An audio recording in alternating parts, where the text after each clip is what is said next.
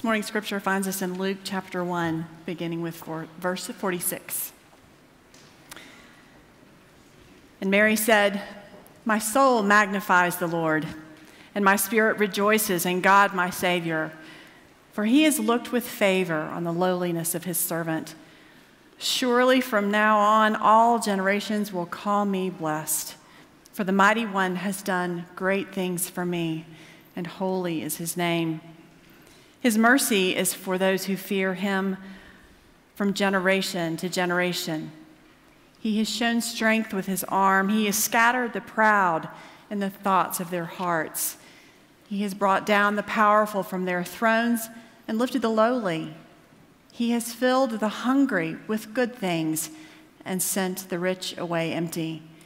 He has helped his servant Israel in remembrance of his mercy, according to the promise he made to our ancestors, to Abraham, and to his descendants forever." This is the word of God for us, the people of God. Thanks be to God.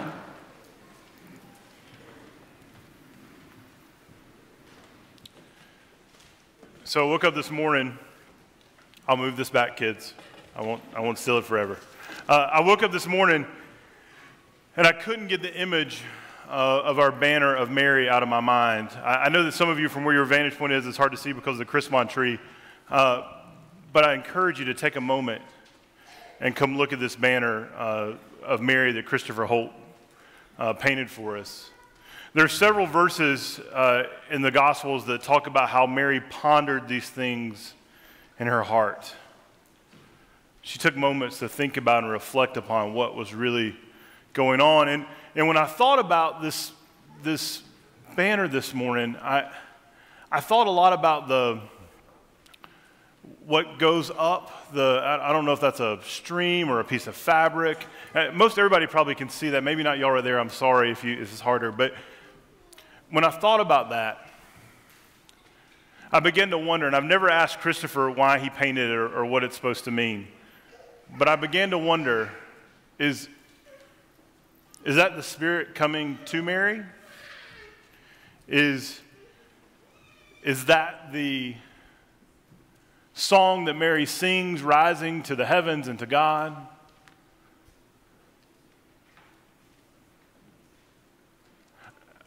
I wondered, is that the breath of the Spirit entering Mary's womb to breathe life into the Christ child? I also thought about the connection, and Rob will talk about Joseph tomorrow night at Christmas Eve as we finish our banners.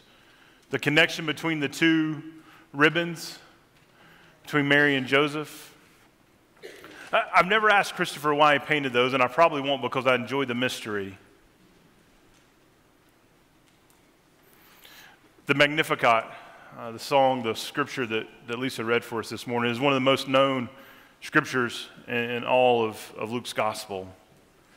Mary's song is a song that reminds us and teaches us and leads us to think about what it means to be human in the midst of this story that we are so familiar with each year. One of the things that I thought about is if today really was 2 days before Jesus' birth, what Mary must have felt like. Now, I have never been pregnant, so I am not going to stand up here and say that I understand anything about it other than observation. And what I will observe is that if we were 2 days before the birth of a child, at least in my house, things that might have been pondered were, oh my gosh, will this ever get over? Things that may have been pondered are, what in the world is happening to me? Things that may have been pondered. What's going to come next? I love to think of Mary's Magnificat as a song. We have been blessed this Advent season with some amazing music, from the Rudder piece the first week to Bluegrass last week to the kids singing this morning, and we had a trio this morning earlier, so the music's been incredible. Lessons and carols tomorrow night, y'all. It's going to be amazing. Music does something for our lives and in our lives, and it shapes us and makes us think and makes us feel and know the world in a different way. And when I think of Mary's song as a song, it reshapes how I think about it.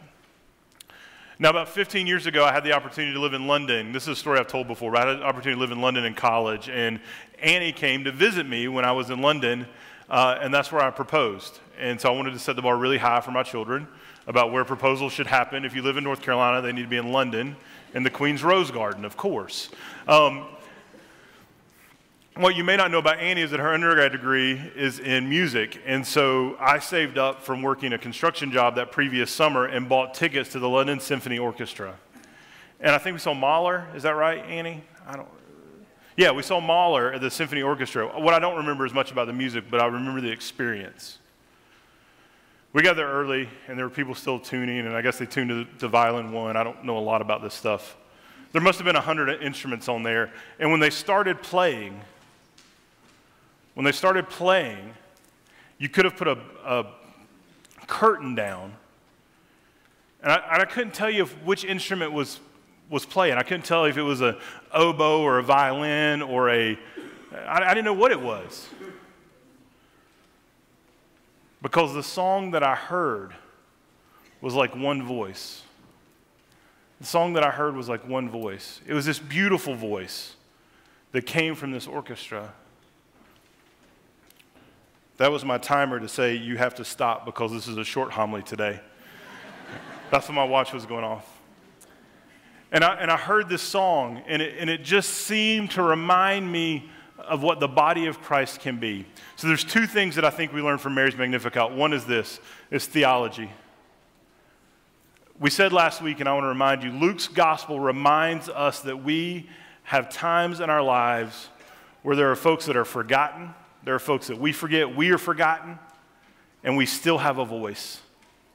Luke's gospel is written from the perspective to remind us that even though at times we forget others and we feel forgotten, we have a voice. That's one thing. The second is, Mary responded to a call.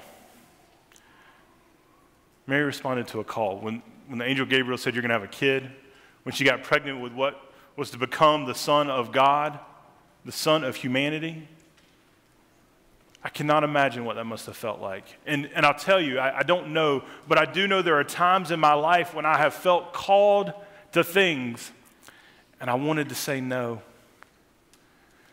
And sometimes I have. I'm not proud of that, but sometimes I have. I've gone the other way. And what Mary reminds us in her song is that we have an opportunity each day to say yes. And this Advent season, like any other season, reminds us that there are new beginnings. That each morning we have an opportunity to say yes to God's call. And you know what's interesting about that, and interesting about the symphony orchestra, is that whatever instrument you're playing a specific thing, right? Like you have music in front of you, and you're playing a specific thing. And I don't know how this works, but when they play a specific thing and they're all playing together, they sound like one song. And you got notes to play.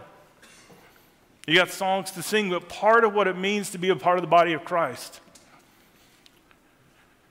is that when you sing your song and you play your part, and when I sing my song and I play my part, together we have this opportunity to make this beautiful music.